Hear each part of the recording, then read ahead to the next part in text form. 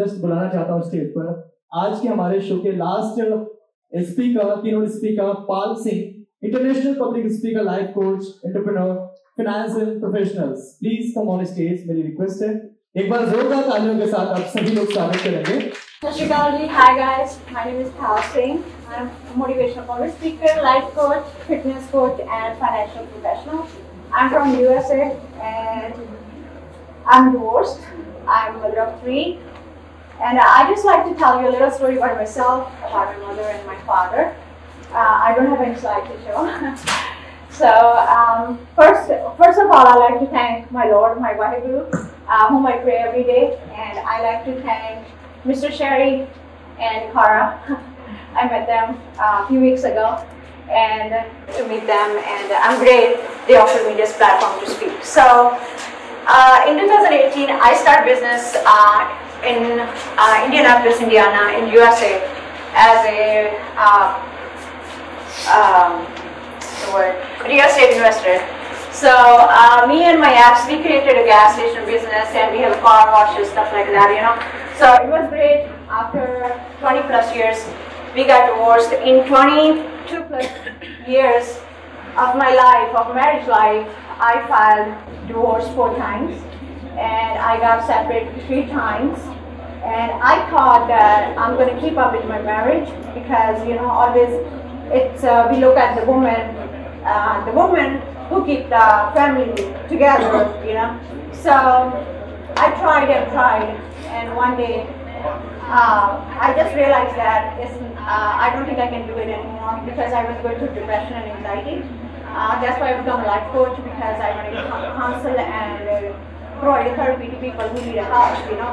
So I didn't have anybody at that time. My father got sick. My rest of the family in Canada, I'm the only one in the US. We are 5 sisters. So my father passed away from lung cancer, which was pretty sad.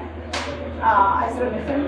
And so the gas station business was like still booming, and I left him everything because in 2021 I came to India with my mother. My mother came here for the wedding of my niece. She got sick. She got a brain hemorrhage. She had a stroke, and she later find out that she went in coma. So I flew from US here to, you know, take care of her, because the hospital we kept her in, they said that she won't be able to make it. If you want, you can take her home, but there's nothing we can do, you know. So 3 of my sisters live in Vancouver, Canada, and I live in US, like I told you. So for me, it was a challenge because my mother was like totally on bed rest. So I have to take back her to Canada. I didn't know how to do it. So I tried to get a hold of United Airlines, Air India, and they all say no because the patient's on bed rest. So she has to be a wheelchair patient if you want to, you know, fly her out of India. So what I did, I took her to her hometown.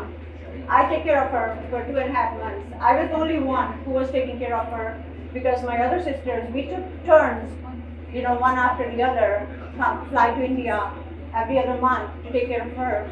So finally they decided they gave up because they have family, they have kids. I also had family and, you know, kids, but I love my mom. So, you know, your parents are very important for you. And it's in our culture, it's our, you know, it's in our blood.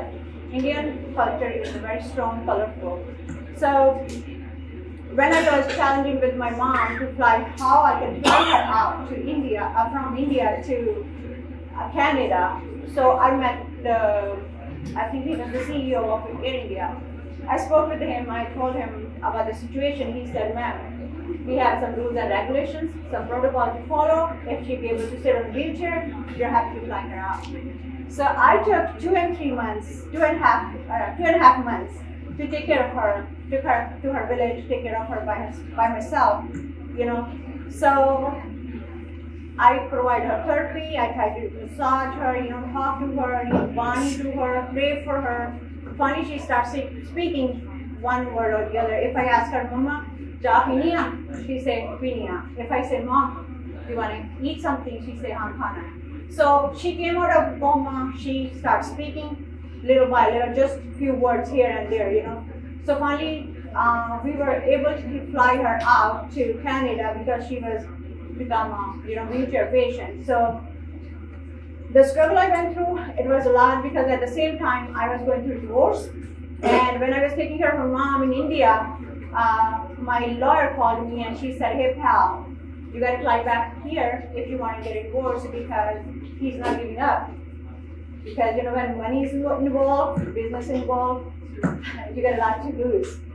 So what I did, I was struggling so much emotionally, mentally, physically, spiritually. So I told him that. I was like, "You know what, just have him sign the papers. I don't want anything." And I left him a business, I left him car washes, I left him a three-story home, I left him sports cars, and I lost everything. And 6 weeks later, when I flew my mom to Canada, I lost her as well. So what I'm trying to say here is that, like, the lady before me, I forgot her name, like she said, she liked to counsel and help other people. So that's what I do. I counsel people, I do therapies for them, and I just don't act like I'm a therapist or I'm a counselor. I talk to them like I'm their family member, so they can open up to me more, So the bottom of the story is that I struggled through a lot in the last 2 years. I lost my kids, I lost the business, I lost everything. Even I lost my mom. My mom, who was a pillar of my life, who was my strength. So what I learned through the journey last 2 years is that my mom used to say that always pray for your health. Health is very important. You know why? Because if you can take care of yourself, you cannot take care of anybody. Like how when you fly out, if you're flying, like if you fly anywhere, how they say in the flights, like, hey, put your oxygen mask first if you want to save other people. So that's what I'm trying to say here. That save yourself first. If you pray for yourself first, because if you're healthy, you can take care of other people, you can take care of family and friends and your loved ones. So from my story, what you're going to get here is that never give up in your life, regardless what your situation is, where you at in your life, because you can do better than anybody, because it's your life, it's you, and you have to live for yourself. We as a parent, as an Indian, what we do, we live for our kids, then we live for our family, like our parents, but we never think about ourselves. Who we are as a person, who we are as a human, who we are as a, the God who created you, who you are as a soul. So, human find what we find here when we take a birth. We look for three things. Three things. One, to find ourselves. Number two, a peace. Number three, God. There are so many gods in India. And there's only one God, but there's so many paths to go to the one destination. So stay healthy, take care of yourself, and always believe in yourself. Two lines I like to say. The one is, without commitment, you never start. Without consistency, you never finish. So you do need a commitment and a consistency. Thank you so much. Thank you so much, man. Thank you so much. एक बार जोरदार तालियां होनी चाहिए ma'am के लिए. बहुत बहुत शुक्रिया ma'am. Thank you so much.